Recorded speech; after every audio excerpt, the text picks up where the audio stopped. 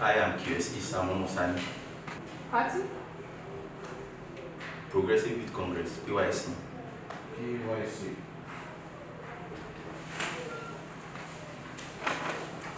Over to you. I am the Executive Youth Governor of Kogi State. I am contesting for Nigerian Youth President. I am once an House of Assembly aspirant and also a councillorship aspirant from my local government, Isah, a one-time senior special assistant to the local government chairman on project monitoring. I am here to present to you my manifesto. The vision of my manifesto, sir. As a young people, we demand a world where we are empowered to lead a happy, inclusive and healthy life, free from any forms of discrimination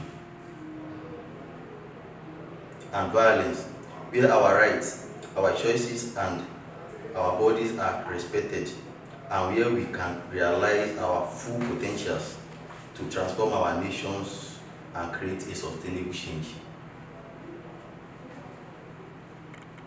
Mission of the manifesto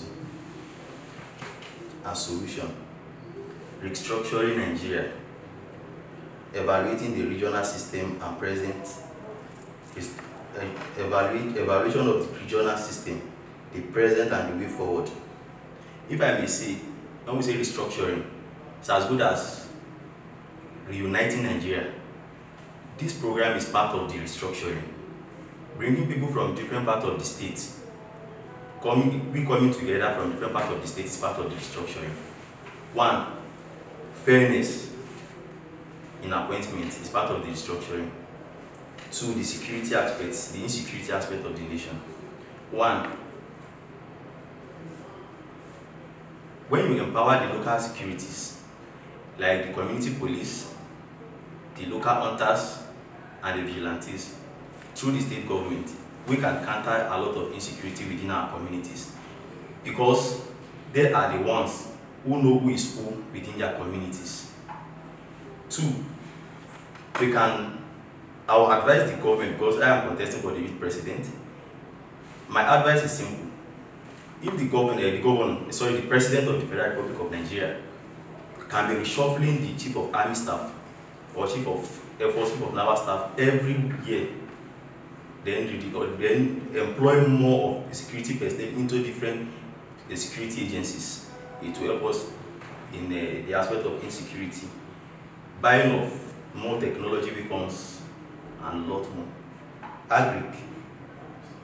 Agriculture is the engine of a nation's economic growth and the largest employment, and we commit the highest priority to agricultural growth, increase the farmers' income and rural development, increase public investment in agriculture and rural development, take steps to enhance the profitability in agriculture, the cost of production, cheaper agriculture, input and credit, introducing latest technologies for farming and high-yielding seeds. Economy: moving Nigeria from consumption to production. All sectors dominated by youth are exceptionally well. Nigeria is one of the most naturally blessed countries in Africa, and this necessitates the policies. Policies must be based on the judicious mix of experience of energy and be youth inclusive, so that youth are an integral part of the development processes. We commit to review and reverse policies to seek participation of youth in decision-making and nation-building processes, and actively get the youth to participate in decision-making bodies. We initiate nationwide constituency level incubation and accelerator program for encouraging innovation and entrepreneurship. When we talk about our infrastructure, our industries, we talk of our refineries. If you look at the cost of petrol today in the country, it's because we are not refining our oils in the country. We take it out to refine, then while we transport it back. If we can set up all our refineries in the country, I believe the cost of fuel will reduce. That is one. When we talk of the raw materials we have in the country, when we go to Kogi, we have a lot of mineral resources which are things we can put in order to help us boost our economy of the nation. If we go to Benin, if we go to Plateau State today, we have something called a soda ash. When put together, it can generate more than what crude oil is generating for the nations today. If Nigeria can be producing a soda ash today in the country, believe me, at least in a year, there's no how we'll have less than 7 trillion naira from soda ash producing the processes. Then social media regulation. Social media regulation has caused more than harm to our Nigerian youths, especially the average ones. The information we got from social media network, most of them are fake, they are not real. One, most of our peer groups or youth today, they rely on social media news than national televisions, national network news, which is very harmful for consumption. Aside that, many of Nigerian youth today, they are not doing research because of social media usage. They spend 80-90% of their time on social media because that is where they get some unconsumable information from. So if we can regulate our social media usage in the country, it will help the country a lot. Then the leadership of this party, Progressive Youth Congress, we will ensure and will refuse to merely be observers of policy and leadership and demand to be meaningful and engaged and recognized as active decision makers. We will not be dominated to a quota. Youth leadership must be valued and supported by investment and policy.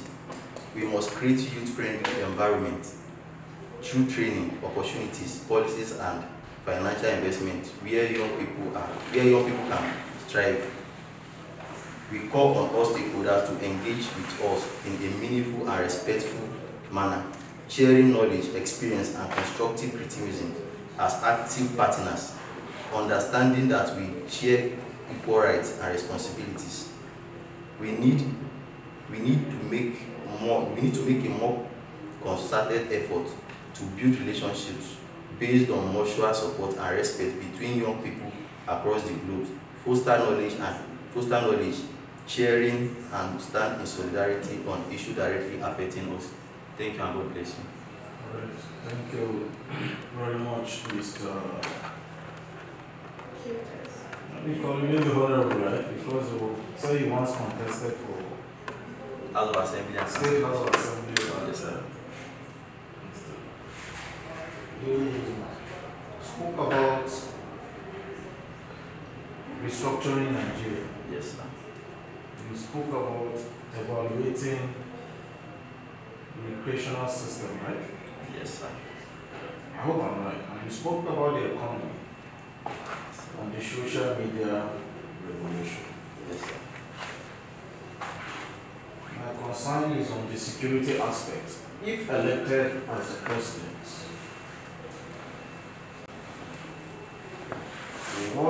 due to the insecurity we find ourselves in Nigeria, how do you intend tackling the insecurity in Nigeria if elected as the president? Thank you for the wonderful question, sir. If elected as the President of the Federal Republic of Nigeria or the President, one, I'll employ more personnel, security personnel, I'll buy more ammunitions, I'll deploy more technologies, I'll empower the local hunters, the community policing and the vigilantes, and I'll grant autonomy to police and all other security agencies. Are you a computer scientist? No, sir. So how do you intend regulating? You see, social media has, maybe one way or the other, positively or negatively, affected the lives of people in one way or the other, like I said. What are the contents, or what are the kind of content on the social media do you intend regulating? so that it won't affect your government if elected as the president? Thank you for the wonderful questions again. Well, the issue of regulating social media, we have what we call Galaxy Bone, which have the whole Nigerian data in Abuja. We can easily regulate our social media usage, most especially when they drop fake news. We delete them on our own, or will not allow them to post it. The moment you drop it, since it's a fake news, it will not be posted. Because if you go to some pages on social media like Twitter, Facebook, or Instagram, if you post something in some particular groups or pages, you will not be allowed to post because it is not welcome in that particular group. Thank you. All right, thank you very much. Your questions. Thank you very much, Mr. QS Isah Momosani. Right? All right. Thank you very much, and I love your composure, your presentation, but I pray you keep the spirit so that we'll see how we can move to the next stage. Thank you very much, sir. Thank you, ma'am. You're welcome.